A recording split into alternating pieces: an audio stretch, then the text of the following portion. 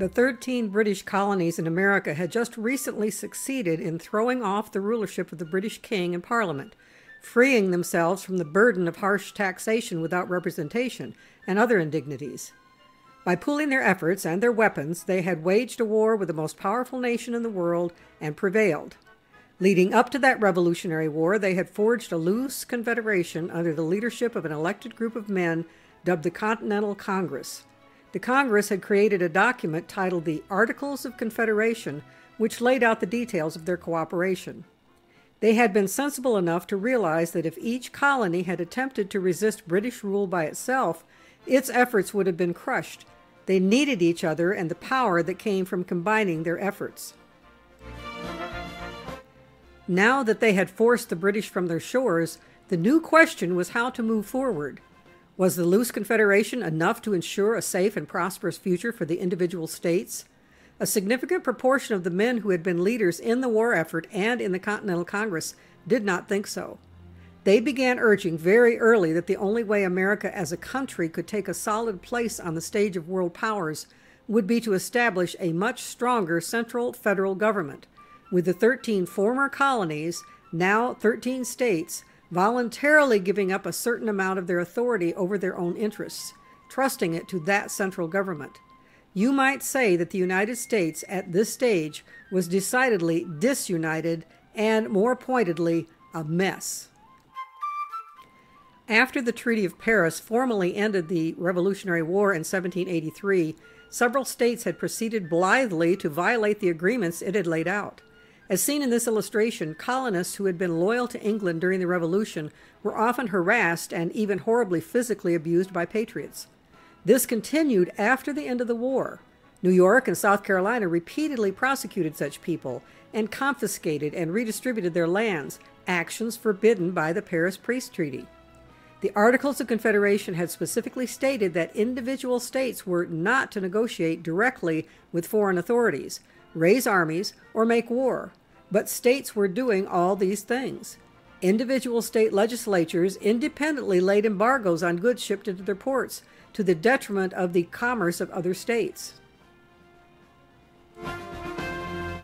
At a meeting of states in September 1786, James Madison angrily questioned whether the Articles of Confederation was a binding compact or even a viable government.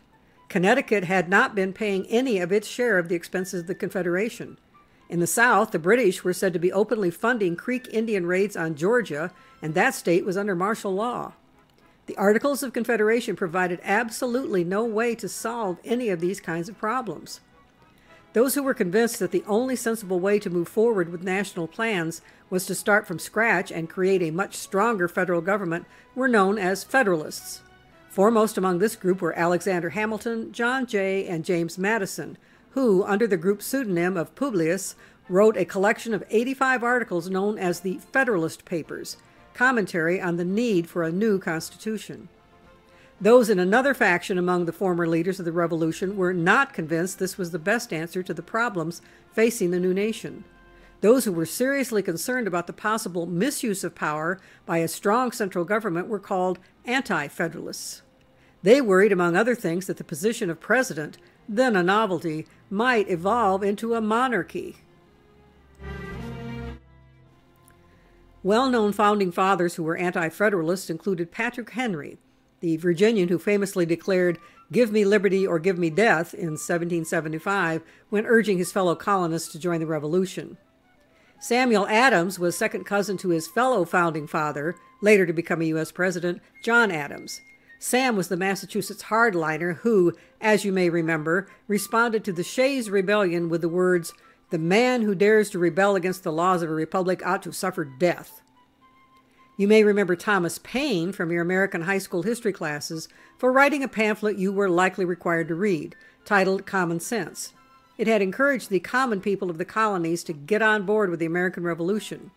It was sold and distributed widely and read aloud at taverns and meeting places.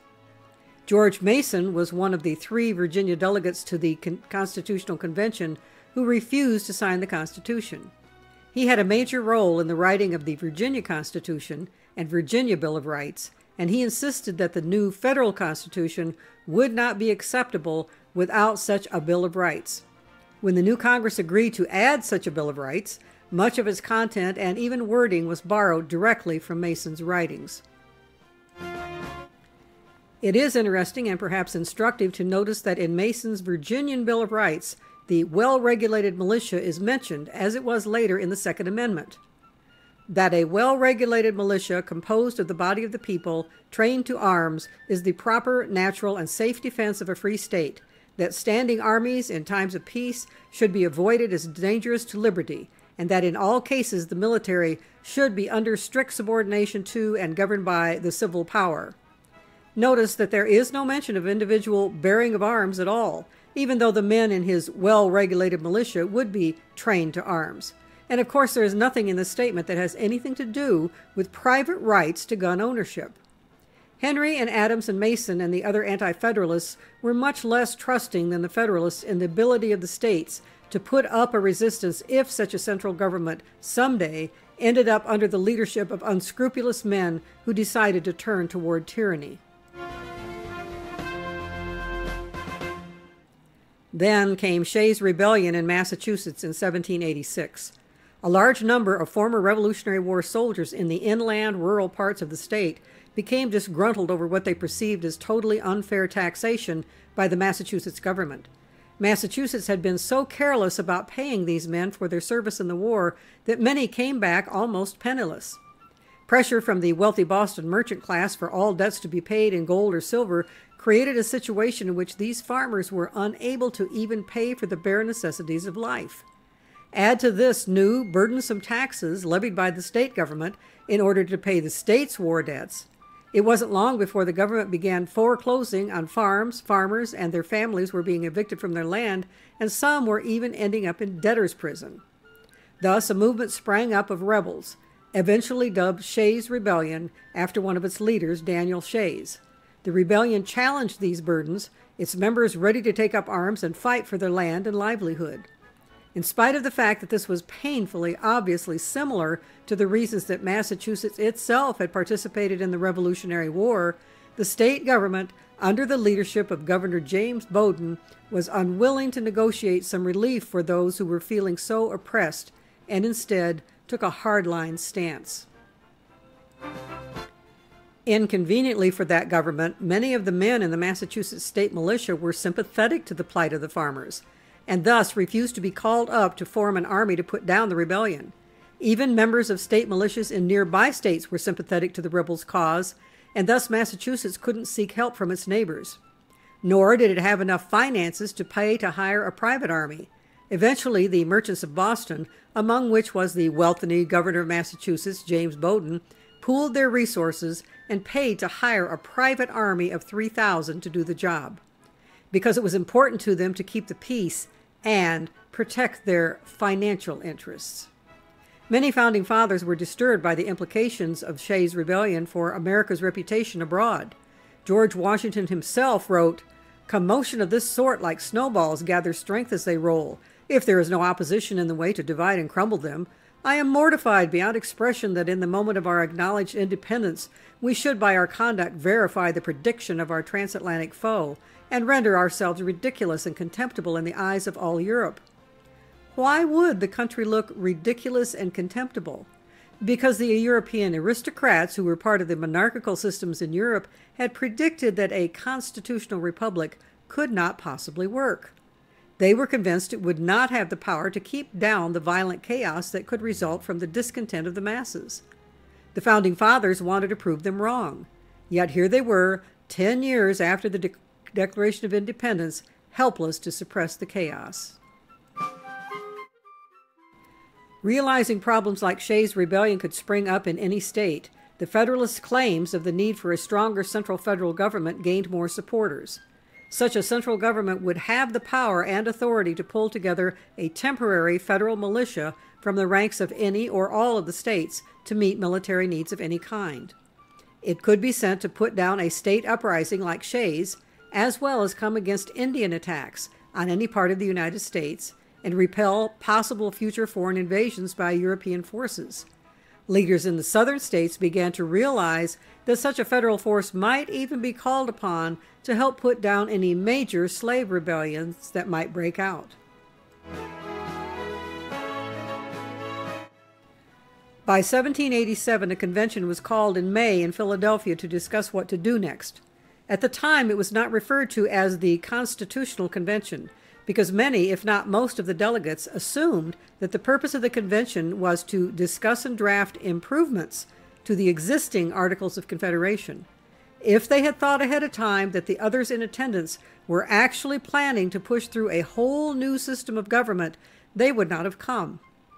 Anti-Federalist Patrick Henry had been gung-ho in 1774 to support the entry of the colonies into the Revolutionary War, as shown in this illustration portraying his "Give me liberty or give me death" speech to the Virginia Assembly.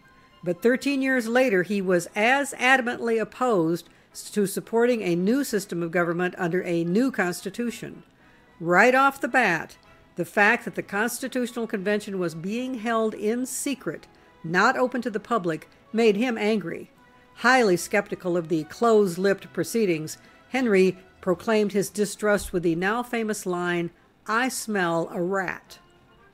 Although many in attendance at the convention had anti-Federalist tendencies, once discussions got underway and the Federalists, such as Henry's fellow Virginian James Madison and Alexander Hamilton from New York, laid out their arguments, most of the delegates, though not all, came to agree in general terms that the goal would be a new system of government, not simply a revised version of the Articles of Confederation. By September, they had hammered out this new system and enshrined the details in what was to become the Constitution of the United States. 39 of the 55 delegates signed it on September 17, 1787. But that didn't mean it was the new law of the land. First, it had to be ratified by the ratifying conventions of 9 of the 13 states, and it was no easy task getting that ratification. In Virginia, Patrick Henry ranted that Virginia's delegates had been sent to Philadelphia to amend the Articles of Confederation, not to create an entirely new constitution. In fact, there was no need for a new constitution, for as Henry also insisted, there was no crisis, at least not in Virginia. Disorders have arisen in other parts of America, but here, sir, no dangers, no insurrection or tumult has happened. Everything has been calm and tranquil. If the Constitution was ratified, Henry exclaimed, "I conceive the Republic to be in extreme danger. If a wrong step be now made, the Republic may be lost forever." Henry was eloquent, but not eloquent enough. In the end, the Virginia Convention voted 89 to 79 to ratify the Constitution, with the stipulation that the Federal Convention would promptly take up discussing and voting on some amendments that would fix some complaints they had about parts of its contents. Ratification was just as contentious in Massachusetts. The Massachusetts Convention was angry and rowdy, including erupting into a fist fight between Federalist delegate Francis Dana and anti-Federalist Elbridge Gerry, when Gerry was prevented from speaking. The impasse was only broken when Revolutionary War heroes and leading anti-Federalists Samuel Adams and John Hancock agreed to ratification, but like Virginia, only on the condition that the Federal Constitutional Convention also accept proposals for amendments.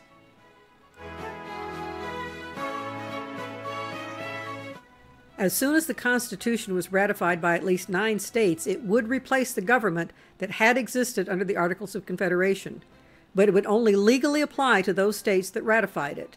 Those who postponed ratification would only be included if and when they later completed ratification. The 9-state goal was reached in June 1788. So on September 13, 1788, the Articles of Confederation Congress certified the new Constitution and directed the new government to meet in New York City on the first Wednesday in March the following year. On March 4, 1789, the new constitutional government came into force with 11 of the 13 states participating. Later that year, North Carolina finally agreed, and by May 1790, Rhode Island finally joined also.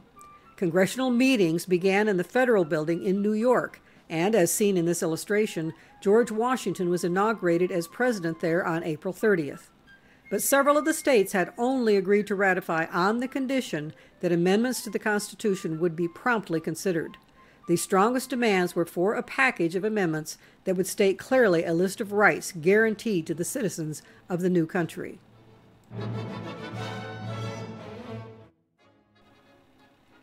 After Virginia had ratified the Constitution, James Madison ran for a Virginia seat in the new federal House of Representatives.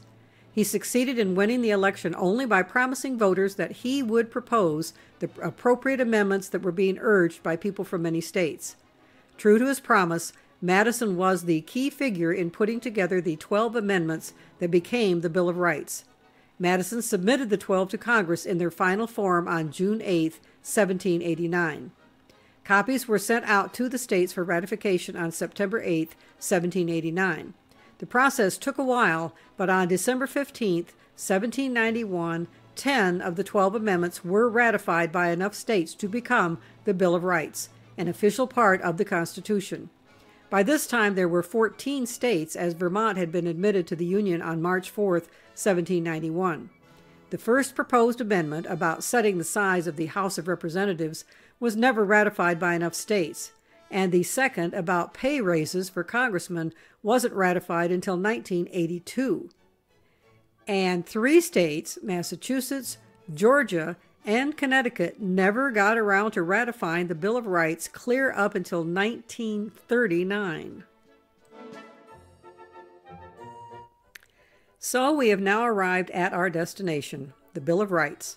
For the purposes of this video series, we can skim past the First Amendment, which enumerates freedom of religion, speech, publication, and assembly, along with a guarantee of being able to petition the government with complaints. Some of the most urgent questions of right now in the United States have to do with content and application of the 18th century's Second Amendment to the context of 21st century American society, which is very, very strange given the fact that it is only one sentence. How can that one sentence, written well over 2 centuries ago, provide fodder for what amounts to a whole cottage industry of books on the topic? These book covers shown are only a small selection of the books available that have the words Second Amendment in the title. There are even books, such as this one, that are written to an audience of school-age children.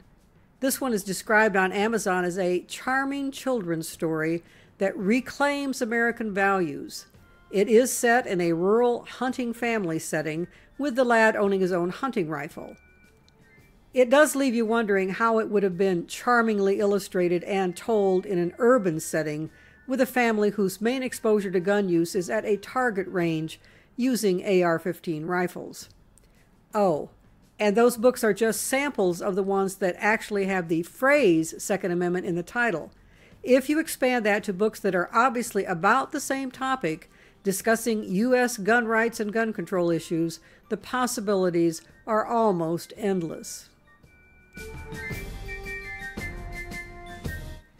How have these authors all been able to create explanations for that one sentence Second Amendment that often spanned books of 200 and 300 pages?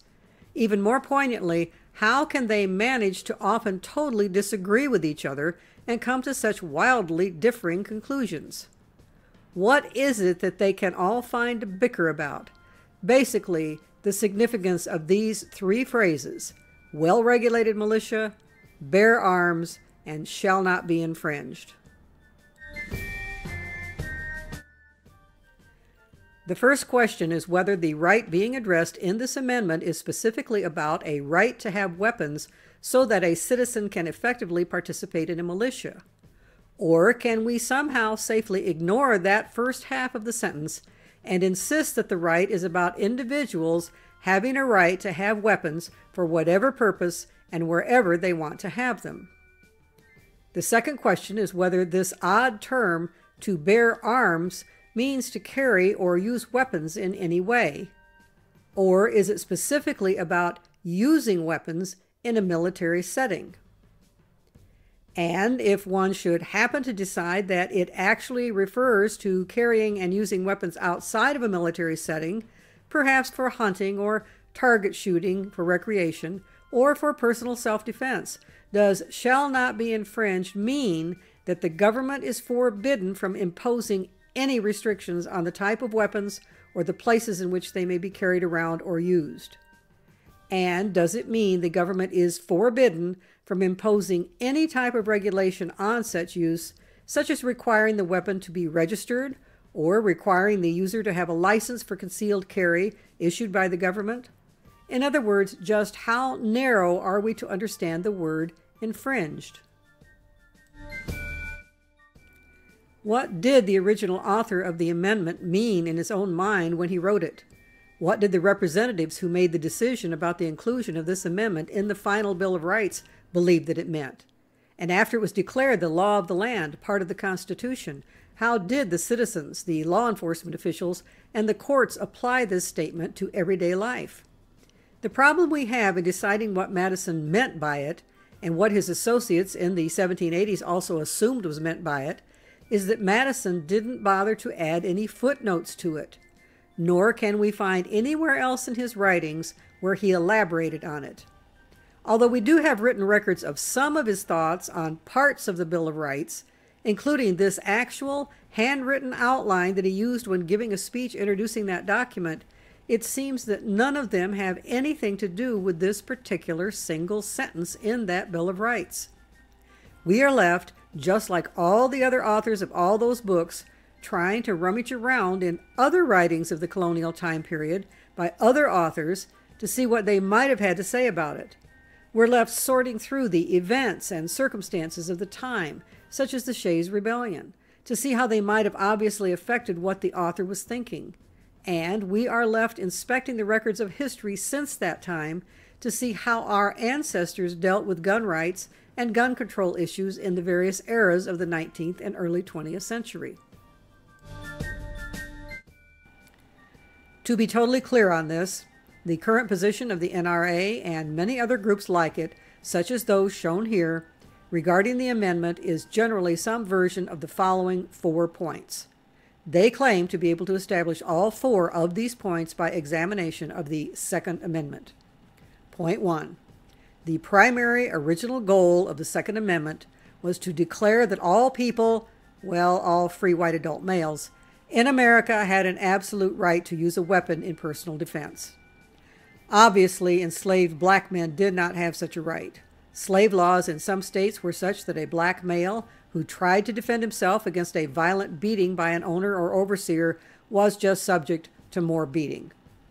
If any slave resist his master, correcting such slave, and shall happen to be killed in such correction, the master shall be free of all punishment, as if such accident never happened.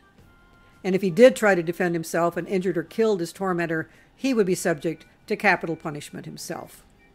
Modern gun rights proponents also insist the amendment's primary goal included that all free white males had a right to use weapons in the defense of their families. Obviously, enslaved black men did not have this right. They had no rights at all regarding their families, which could be taken away from them at any moment and sold.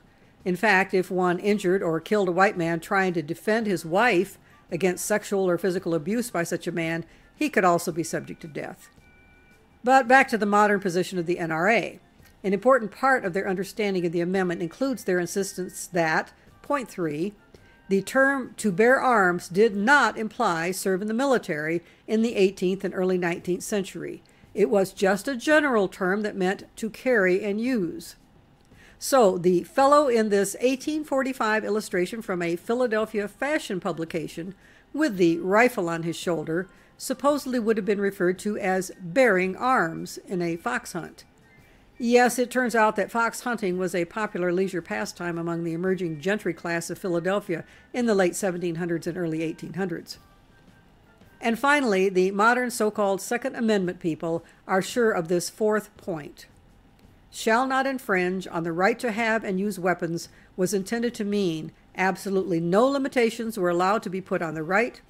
Any free white male could have as many and as many kinds of weapons as he wanted. He could carry these weapons openly or concealed any place he wanted to, and he could not be required to register such weapons or to obtain a license to own or use such weapons. In other words, they insist that shall not infringe was an unlimited command. It was also not to be affected in any way in relation to changed circumstances in the nation. Modern weapons are exponentially more powerful than 18th century weapons. and some are capable of equipping any single person, including a child, to kill large numbers of people extremely quickly and efficiently in a way that the Founding Fathers would likely not have even been able to fathom was possible. But gun control opponents typically insist these factors are irrelevant.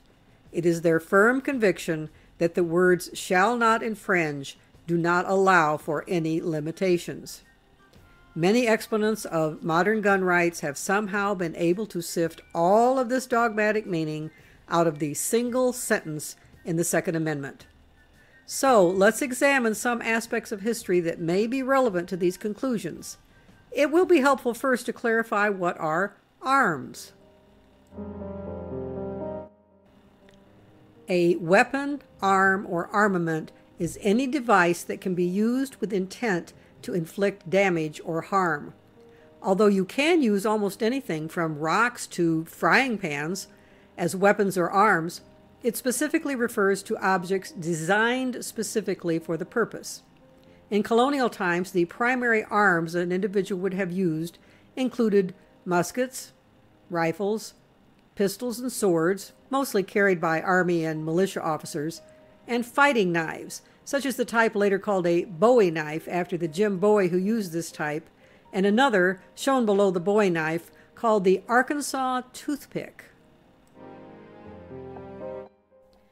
When the Anti-Federalists were debating the Federalists in the state ratification conventions, they insisted that there were a number of important rights that were not necessarily self-evident. Just to be sure that everyone could agree what these rights were, they wanted them written down in a Bill of Rights to be added to the Constitution. They did not think that every single right that all people obviously had needed to be included, just those that might later be challenged. So, do we have any reason to think that they were uncertain about whether everyone agreed that people had a right to defend themselves from harm by others? I have been unable to find any evidence at all that would indicate that either in America or Europe, or indeed almost anywhere else in the world, there were governments who forbade their people from defending themselves. Well, except once again in America and other slaveholding nations, unfortunately there really were laws in some places that forbade some humans from defending themselves. It would seem logical that these colonial folks wouldn't be worried about whether or not they individually had a right to own a gun, since the colonies all had a requirement that every man had to buy and keep one ready at all times. By the way, because the guns at the time all required loose gunpowder to work, it was necessary to have a supply of not just musket balls or rifle bullets, but of gunpowder. Except you see, a big supply of loose gunpowder was a very dangerous item to keep around the house in a keg. The reality is that most people kept only a small amount, perhaps in a powder horn, at home. By the early 1700s, everyone's individual major supply of gunpowder, often along with their muskets or rifles also, was stored for them in a central warehouse called a public magazine, like this one shown at Colonial Williamsburg, built in 1715. It is 60 feet tall and over 30 feet around, with walls 2 feet thick. This practice got its start in Virginia after a horrific incident in April 1645. The house of a colonist named John Johnson caught on fire. Johnson had 17 barrels of gunpowder stored at the property. It is said that the resulting explosion, quote, shook the houses in Boston and Cambridge, so as men thought it had been an earthquake, unquote. Boston is over 500 miles from Williamsburg. So no, the colonists did not each have an arsenal in their home, no matter what many modern militia types may think. How about that term, bear arms? Was it a common phrase that everyone used to describe just owning and using a weapon and carrying it around anywhere and any time, such as out hunting? Well, there's this, written by the Supreme Court of Tennessee in the early 1800s, barely 50 years after the Bill of Rights was written. Evidently, some Tennessee fellow broke some Tennessee law about carrying some kind of concealed weapon where he wasn't supposed to, and his lawyer must have tried to get him off by calling the court's attention to the state constitution, which said, quote, "The free white men of this state have a right to keep and bear arms for their common defense," unquote. The Tennessee court had this to say about that. A man in the pursuit of deer, elk, and buffaloes might carry his rifle every day for 40 years, and yet it would never be said of him that he had borne arms. Much less could it be said that a private citizen bears arms because he has a dirk or pistol concealed under his clothes or a spear in his cane. This statement from the Tennessee court made it very clear that it was a common understanding that if someone has borne arms, they have used a weapon as part of military service. And to clarify the meaning with an even earlier document, there's this. The original version of the amendment as passed by the House. Further editing by the Senate ended up with the version that we have now, but notice carefully the implications of this earlier version for understanding the meaning of bear arms. A well-regulated militia, composed of the body of the people, being the best security of a free state, the right of the people to keep and bear arms shall not be infringed, but no one religiously scrupulous of bearing arms shall be compelled to render military service in person. Religiously scrupulous of bearing arms. Let's think this through. If bearing arms doesn't specifically imply using a weapon in the military to shoot at people, why would a religious person, likely a Quaker in Pennsylvania at this time in history, have religious scruples about carrying a hunting rifle? I am sure Quakers were not vegans or vegetarians. The Quakers of Pennsylvania wrote a general letter back to Quakers still in Britain in 1683, bragging about the new land they had come to, bragging about, quote, fowl, fish, and venison are plentiful, and of pork and beef no want, considering that about 2,000 people came into this river last year. Dear friends and brethren, we have no cause to murmur. Our lot is fallen every way in a goodly place, unquote. I'm sure they didn't chase down deer and hit them over the head with a wooden club to get at that venison.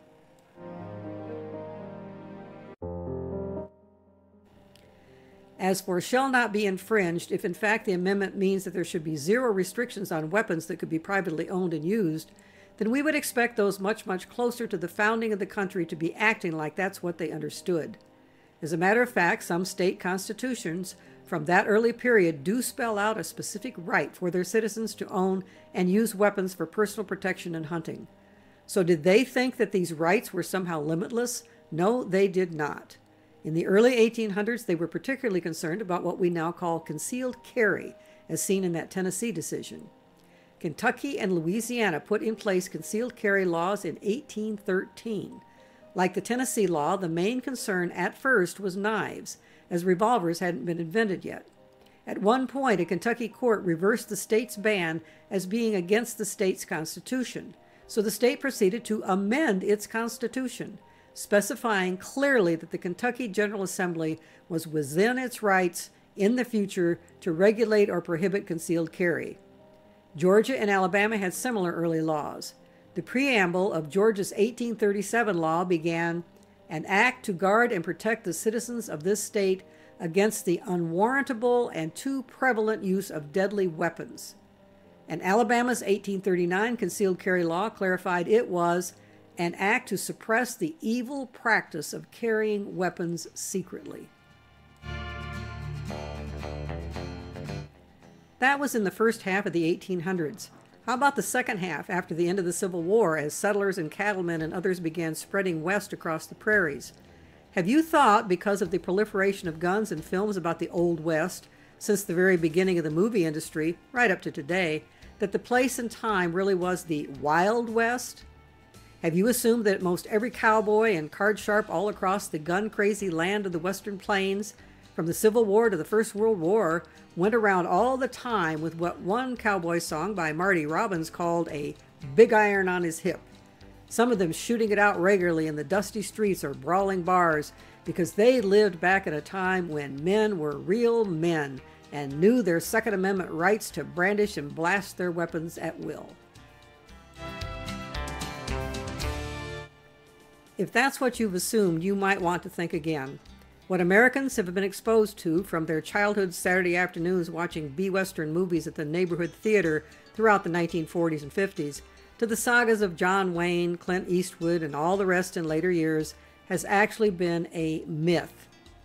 crafted over the years by writers of 19th century dime novels, by directors of cowboy movies and TV shows in the 20th century, and even by songwriters churning out mournful Western songs like Streets of Laredo, where a young cowpoke lays dying after a shootout. Yes, a myth. As one historian writing about that era put it, the truth is many more people have died in Hollywood Westerns than ever died on the real frontier. In the real Dodge City, for instance, there were just 5 killings in 1878, the most homicidal year. In the most violent year in Deadwood, South Dakota, only 4 people were killed. As a matter of fact, in the worst year in Tombstone, home of the infamous gunfight at the OK Corral, only 5 people were killed, including the 3 killed in that one incident. And by the way, that OK Corral incident was sparked when Sheriff Virgil Earp, his brothers Wyatt and Morgan, and friend Doc Holliday first engaged in confrontation with the men in the battle to chastise them for going against a local ordinance that forbade carrying any kind of guns, either long guns or pistols, in town. The famous gunfight took all of 30 seconds, and the results, the 3 dead men, likely put a damper on further resistance to the town gun ordinance.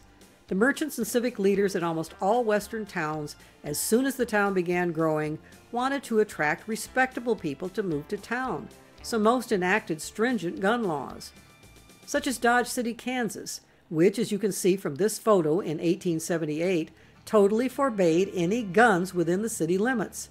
Anyone entering such towns were to check their gun at the sheriff's office, or perhaps a designated local hotel or tavern. They would receive a receipt of some kind and use it to retrieve their weapon when they were ready to leave town. As one writer put it who had studied the famous Western outlaws, they were few, inconspicuous, and largely the invention of newspaper correspondents and fiction writers. And as for the supposedly heroic lawmen of the time, the Western Marshal was an unglamorous character who spent his time arresting drunks or rounding up stray dogs and almost never engaging in gun battles. In other words, they were mostly like Sheriff Andy Taylor, not Wyatt Earp.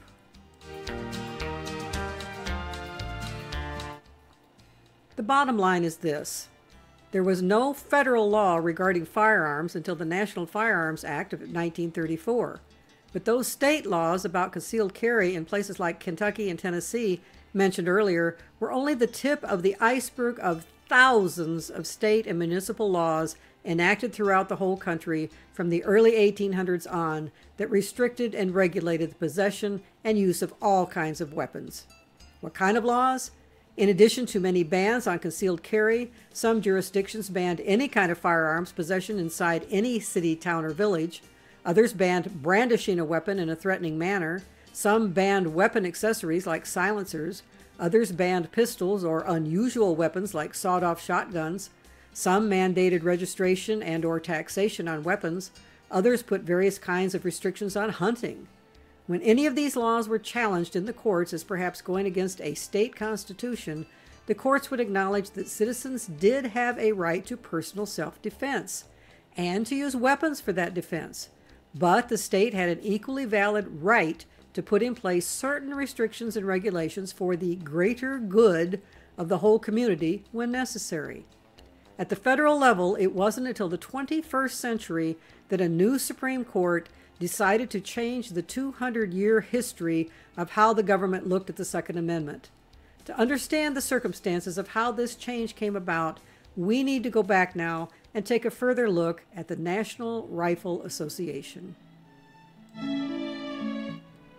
As covered in the first episode in this series, the National Rifle Association, the NRA, started out in 1871 with a goal to improve the marksmanship of soldiers and future soldiers. For the next 75 years or so, they spent most of their efforts focused on that goal. They organized marksmanship clubs, sponsored shooting competitions, offered classes in gun safety, and even assisted the U.S. government in developing training programs for the military. Along the way, they expanded to include catering to the interests of hunters and outdoorsmen. It was logical that over the years, starting at its very beginning, right through its first century, most of the leaders in the organization were retired military men. And given the two world wars in the first half of the 20th century, it was also logical that the typical NRA member by the 1950s had also been in the military service at some point in his life. Since the main opportunity in civilian life to use a gun for more than just shooting at paper targets was hunting, it's also logical that the typical NRA member, clear up into the 1950s, was involved in sport hunting some of the time. By the early 1970s, the leadership of the organization was still, for the most part, made up of retired military men. This included Maxwell Rich, who became executive vice president of the NRA in 1970. The position of president in the organization is largely ceremonial. The real person in control of most of the organization's efforts is the executive vice president. In the 1960s, there had been some rumbling among some within the NRA leadership of the need to get more involved in politics, to protect any encroachment on the freedom of American citizens to own and use guns, especially after the assassinations of Martin Luther King and Robert F. Kennedy in 1968. This concern increased with the signing of the Gun Control Act of 1968. The organization's headquarters was located right in Washington, D.C., so it was poised to be able to engage in lobbying efforts. A lobbying branch of the organization dubbed the Institute for Legislative Action, NRA-ILA, was established in 1975, but there was little enthusiasm for it among the top NRA leadership of the time. That included General Rich, who was part of what was often termed the old guard within the NRA. His vision for the organization was similar to that of the original founders. He was convinced it was important for all boys to be taught to shoot a gun and practice gun safety, and it was important that adequate wide-open spaces should be preserved in the land for use by hunters. He was an old-fashioned man who had no interest in computers or high-powered politics. As one writer put it, he thought the NRA should get back to its roots, concentrate on Save the Wilderness projects, and shoot-'em-up sporting events. In fact, soon after becoming the top executive in the organization, Rich led plans to sell the NRA building in Washington and move NRA headquarters to Colorado Springs in the wide-open spaces of Colorado. And under his leadership, the group purchased 77,000 acres in New Mexico for what they planned to call a National Outdoors Center, not even a shooting center. They did finish those plans for what is now called the Whittington Center. It is a nominally independent operation, not directly under the management of the NRA. That's because they were hoping to get sponsorship for it as a non-profit organization directly from groups such as the Ford Foundation. But when canvassing for such sponsors, they came to realize that the inflammatory reputation of the NRA would make this center unappealing to such foundations. So to this day, it is an independent non-profit, although there is zero chance you wouldn't understand it is primarily focused on shooting these days, and that although it isn't directly funded by or under control of the NRA, it is still very closely associated with it. There are plenty of shooting opportunities for people of all ages at Whittington. Although you can go hiking and camping and take pretty pictures of scenery and wildlife there, the main attraction is no doubt the 15 shooting ranges, the regular shooting competitions, and the trophy animals you can hunt. Maxwell Rich yearned for the NRA's past, but not everyone shared his enthusiasm for the good old days. Several members of his staff made plans to thwart the plans of Rich and the rest of the old guard. As one of the dissidents said later of Rich, he was trying to roll back the clock when the rest of the world was going modern. The rebel staffers held secret meetings, organizing what they called the Federation. When they became bolder and began speaking openly of their resistance, the old guard took decisive steps to put an end to it. At 4 o'clock in the afternoon of November 8, 1976, a quarter of the 300-person headquarters staff received termination notices. 74 people in all were forced out. The head of the newly minted Institute for Legislative Action was a man named Harlan Carter. He had secretly been part of the Federation. He wasn't fired that day, but most of those who were his friends and associates in the organization. In fact, the whole staff of the ILA was fired. Carter resigned in protest and began plotting revenge. Born near Fort Worth, Texas in 1913, Harlan Carter was a trained lawyer and a nationally recognized competitive marksman, holding dozens of both national and world shooting records. He led the Border Patrol from 1950 through 1957. In 1954, he spearheaded what was recognized as the biggest drive against illegal aliens in history, rounding up and deporting over 1 million Mexicans in the 1 year, an unknown number of them actually American citizens or legal immigrants. It was called, in those politically incorrect times, Operation Wetback. After his stint in the Border Patrol, he ended up heading the southwestern region of the Immigration and Naturalization Service from 1961 through 1970. But in the midst of all this activity, Harlan Carter also made time to become part of the NRA and to rise in its ranks. He joined the NRA around 1929 as a teenager. By 1951, he was a member of the NRA Board of Directors and began a quick climb toward the top. He was vice president between 1963 and 1965 and president from 1965 to 1967. After that, he was honored with a lifetime position on the NRA Executive Council, and by 1975 he was working at the headquarters in Washington, D.C. as head of the new Institute for Legislative Action. And through it all, Harlan Carter believed that the NRA needed an extreme makeover, from a mild-mannered group of sportsmen to a militant group of gun-toters ready to defend to the death the right to tote any type of weapon they wanted, anytime, anywhere, because the Constitution said they have a right to. One of Carter's most zealous associates in NRA circles was Neil Knox, a publisher of popular gun magazines out of Prescott, Arizona. Raised in Texas, Knox attended Abilene Christian University. He married a classmate who kept a rifle in her dorm room closet and shared his passion for hunting. His other passion was railing against gun control and even occasionally accusing the NRA of being too willing to compromise on gun rights. By 1977, he was more and more irritated with the NRA leadership, accusing them of softening their lobbying efforts regarding gun control in order to maximize corporate donations for their proposed recreation center in New Mexico. Knox was frustrated that they were choosing to put the emphasis on general outdoor sports and even conservation projects rather than on fearlessly attacking any and all gun control efforts by government. Knox was utterly convinced that the Second Amendment was absolute and aimed at guaranteeing without any hindrance the right of civilians to own any kind of weapons and use them for any purpose, including, in particular, personal defense.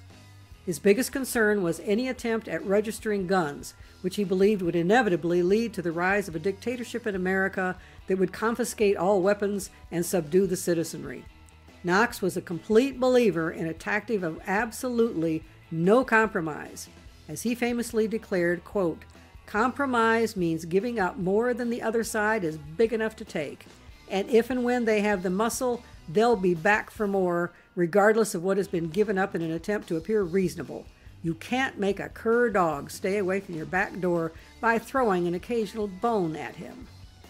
At one point in the mid-1990s, Knox even suggested that assassinations of JFK and Martin Luther King might have been staged to build support for gun control.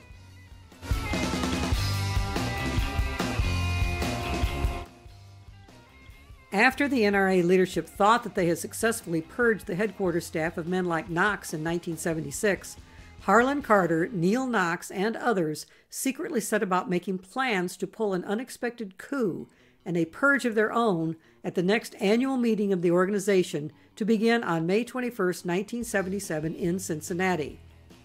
Through gun magazine articles and thousands of letters and phone calls to individuals on various gun enthusiast mailing lists, the dissident group gathered support for their agenda. A month before the NRA May meeting, the ringleaders met in person in San Antonio, where they finalized plans for what was to be an NRA member revolution. Almost 225,000 of the people at the time who were card-carrying members of the NRA were what were known as life members. They paid $200 a year membership dues instead of the usual $15 or so, which gave them voting rights at the annual meeting, and thus, under the bylaws, they held the ultimate power in the NRA. In the past, it appeared few had taken advantage of this power, but the ringleaders of the Federation intended to change that. They had discovered that those members who assembled at the annual meeting held the ultimate power in the decision-making done there, if they chose to wield it. Anyone at the meeting could introduce a motion directly from the floor, rather than just the board of directors and other organizational leaders formally sitting on the stage. The plan was to introduce from the floor a slate of bylaw changes that could redirect the course of the NRA and let the members decide whether to adopt them or not. The publicity efforts of the Federation group paid off, and over 1,000 enthusiastic supporters showed up in Cincinnati for the annual meeting on May 21st.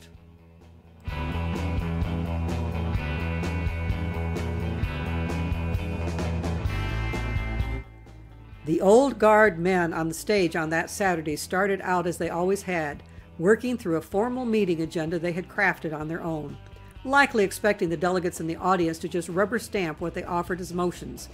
I'm guessing they didn't notice the men scattered throughout the convention hall wearing orange hunting caps and carrying walkie-talkies, who were working the room, rallying the troops.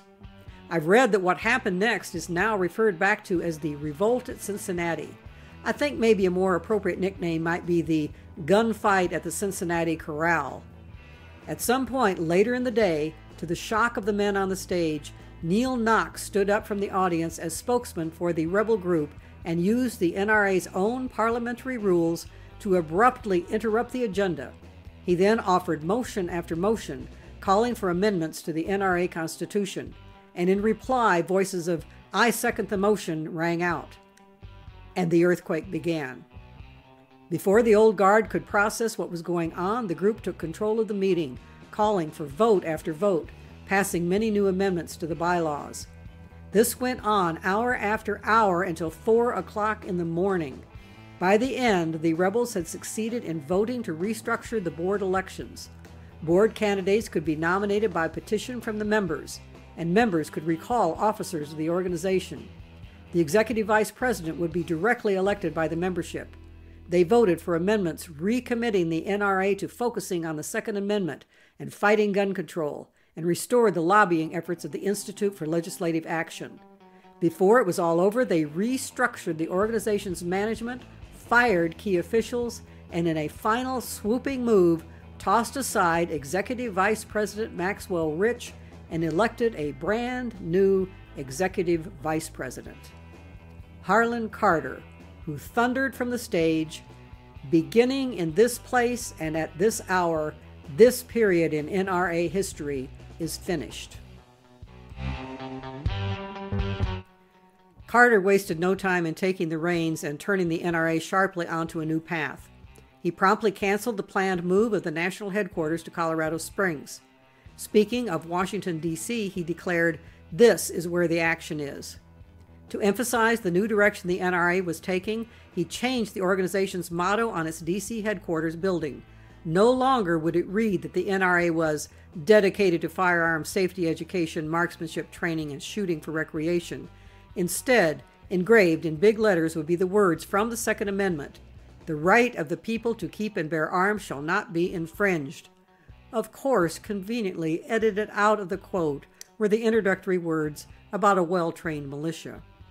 As Carter took control, he vowed that the NRA would become so strong and so dedicated that no politician in America, mindful of his political career, would want to challenge our legitimate goals.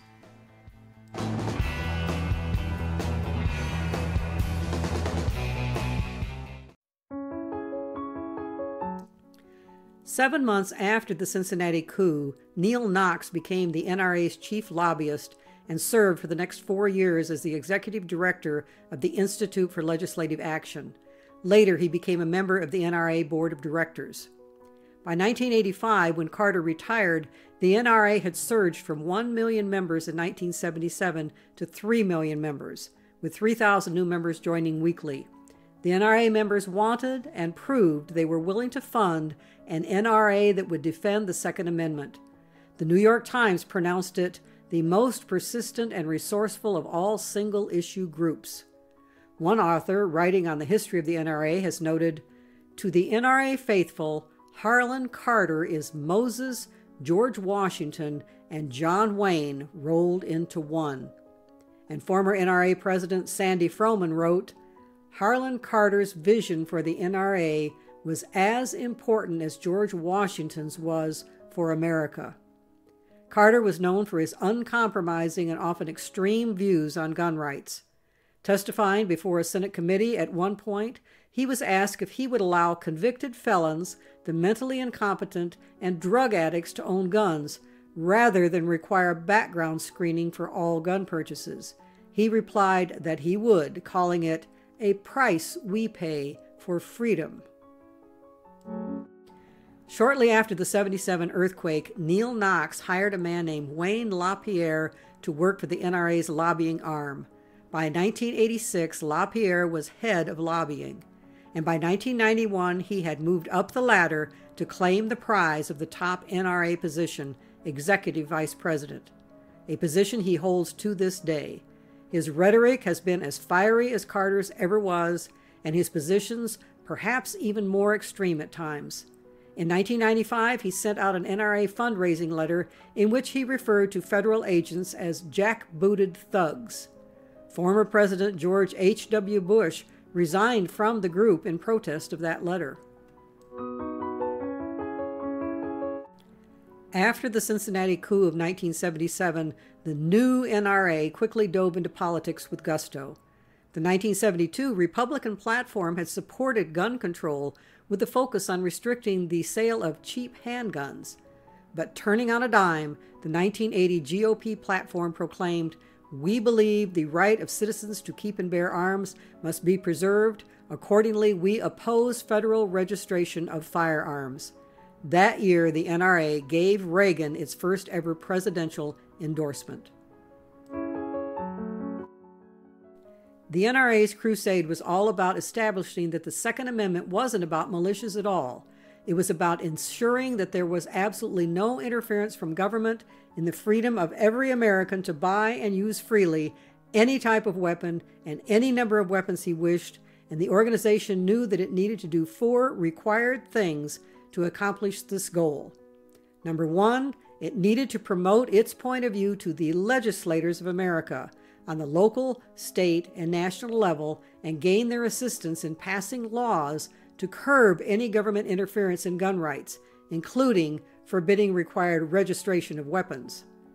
Number 2, it needed to promote its point of view both to its own membership and the wider U.S. public, because they were the ones who would vote in the necessary legislators who would be willing to pass the necessary laws and avoid passing any gun control measures.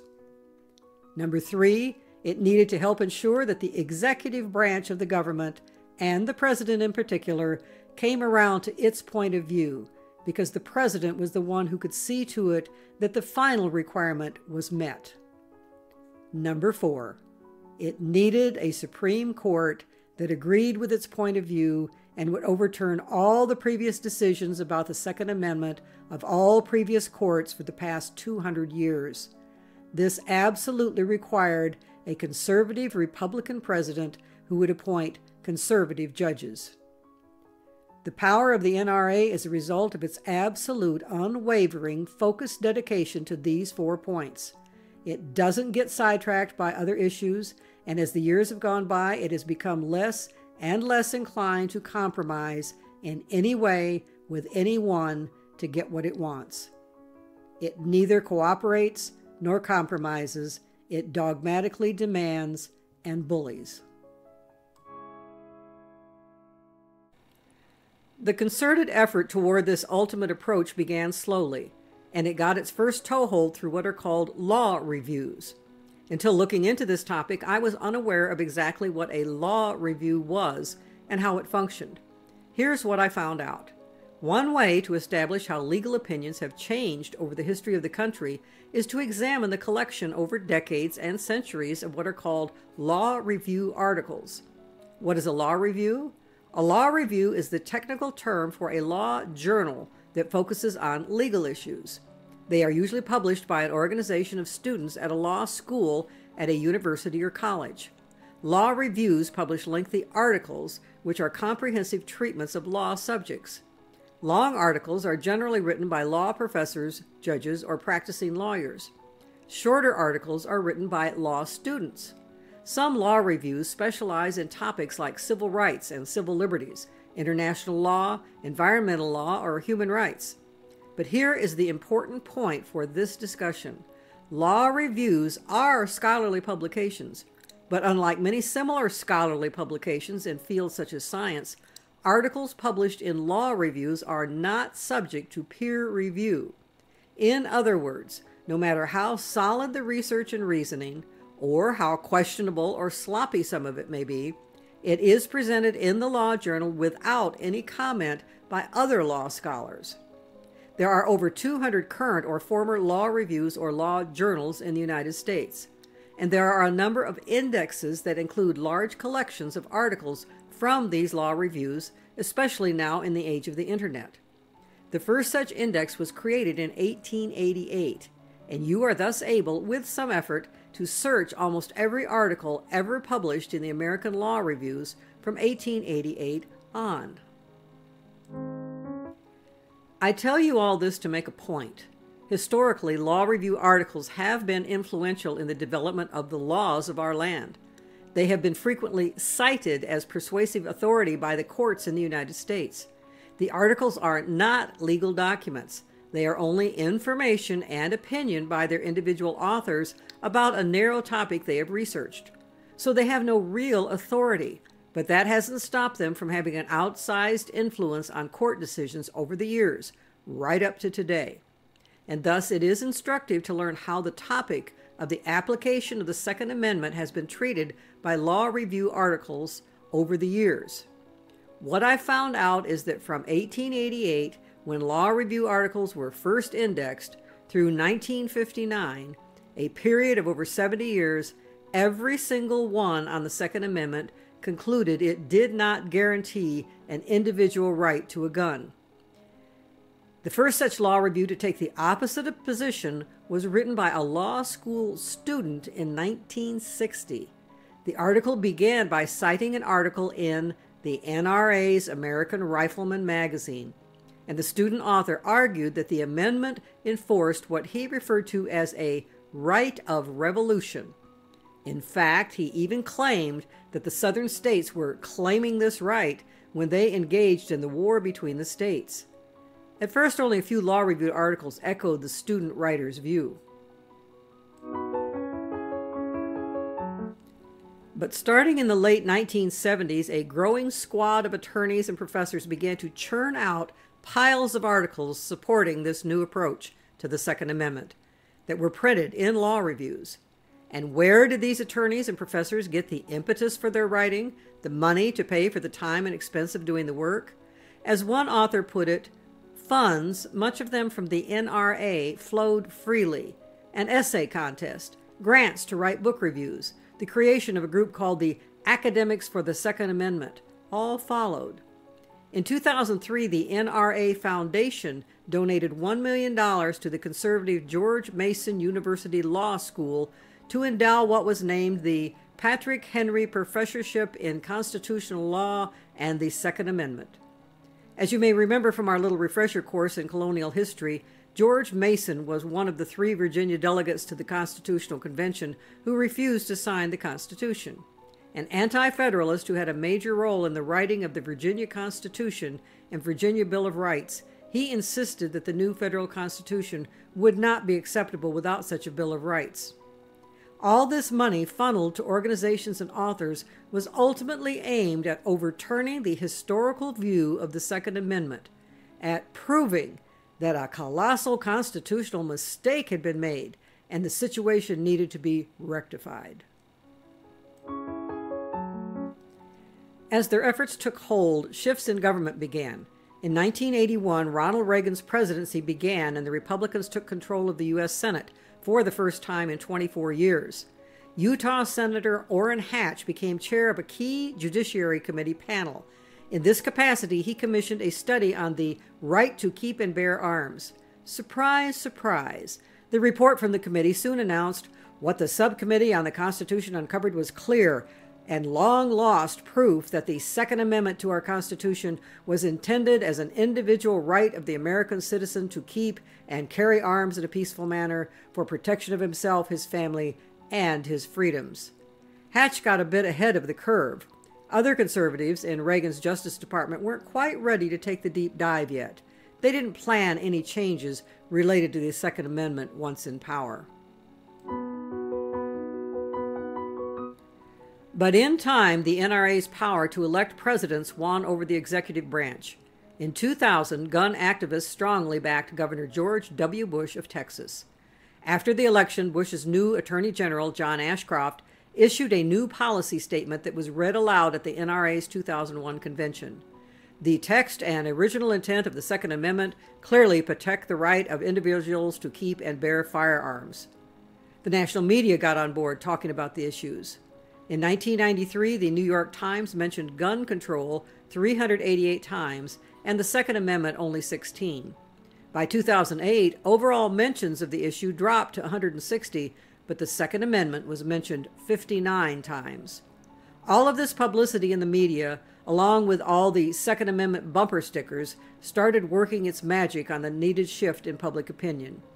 In 1959, according to a Gallup poll, 60% of Americans favored banning handguns. That dropped to 41% by 1975 and 24% in 2012. And then there was this. By early 2008, according to Gallup, 73% of Americans believed the Second Amendment guaranteed the rights of Americans to own guns outside the militia. The NRA has succeeded in accomplishing much of its first three goals. The legislature was now full of pro-NRA position congressmen, the public was persuaded about the real original meaning of the Second Amendment, and the executive branch was on board. All that was left was to turn the Supreme Court. As one writer put it, in the end, it was neither the NRA nor the Bush administration that pressed the Supreme Court to reverse its centuries-old approach, but a small group of libertarian lawyers who believed other gun advocates were too timid.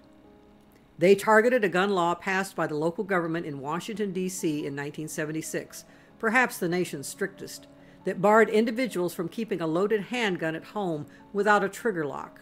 They established a test case regarding a man named Heller, and it worked its way through the court system. And thus we arrive at a 2008 case brought before the Supreme Court titled District of Columbia v. Heller. As author Robert Perry has put it, the argument presented in District of Columbia v. Heller showed just how far the gun rights crusade had come. Nearly all the questions focused on arcane matters of colonial history. Few dealt with preventing gun violence, social science findings, or the effectiveness of today's gun laws, the kinds of things judges might once have considered. On June 26, 2008, the Supreme Court ruled 5-4 that the Second Amendment guarantees a right to own a weapon in common use to protect hearth and home. Scalia wrote the opinion, which he later called the vindication of his judicial philosophy. After the Heller decision, there was no stopping the NRA. It was all full steam ahead. Author Perry summed it up succinctly. As gun rights activists struck down the gun regulations in Congress and in state houses across the nation, their dominant argument was that the Second Amendment offered no leeway for restrictions on gun ownership. It's what the framers wanted.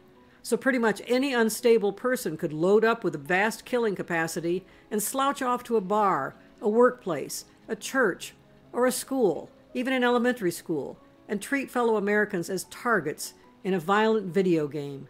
Somehow the right to life, liberty, and the pursuit of happiness was overtaken by the right to own an AR-15 with a 30 or 100 bullet magazine.